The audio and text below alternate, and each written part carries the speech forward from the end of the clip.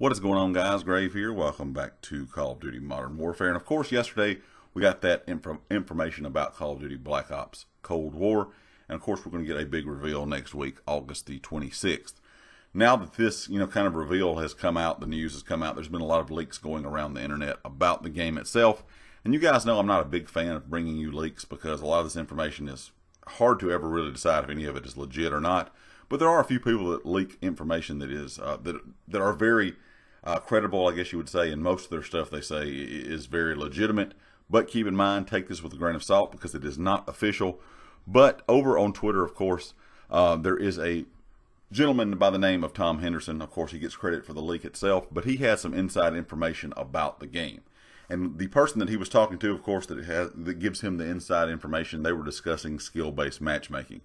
When it came to the topic of skill-based matchmaking, I was hoping it was going to go back to the kind of normal Treyarch style, where it's still in the game, but it's not as strong as it is like in Call of Duty Modern Warfare. But unfortunately, that is not going to be the case from his source. His source says skill-based matchmaking will be the exact same in Black Ops Cold War.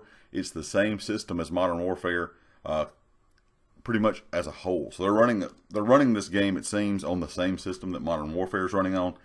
I was kind of concerned about that happening, considering this year was supposed to be Sledgehammer's year to make the game. This year was not supposed to be Treyarch's year. I was kind of concerned with this because I was thinking, I don't know if Treyarch's going to have enough time to make the game. So they may just have to use the system that is already in place for Modern Warfare.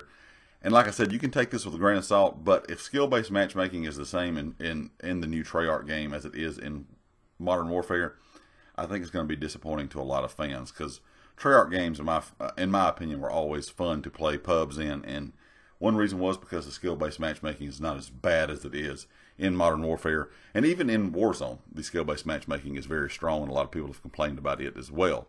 He also went on to talk about Warzone just a little bit, saying that it will be a new map, but you will have the exact same weapons and vehicles, and of course your progression will stay the same.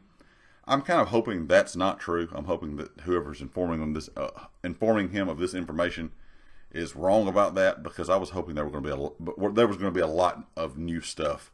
I'm sure they'll add weapons in and things if this is the case, but just a new map, I'm not sure if a lot of the Warzone fans will be happy with that. Anyway, guys, leave me a comment with your thoughts down below. And, of course, if you liked it, hit the like. If you hadn't subscribed yet, please do so. If you are a subscriber, click the bell icon in the top right corner so you know when all my videos go live. And be sure to check out everything down in the description, the community Discord, my Twitter, and, of course, the affiliate, GT Racing. And I'll catch you next time. Peace.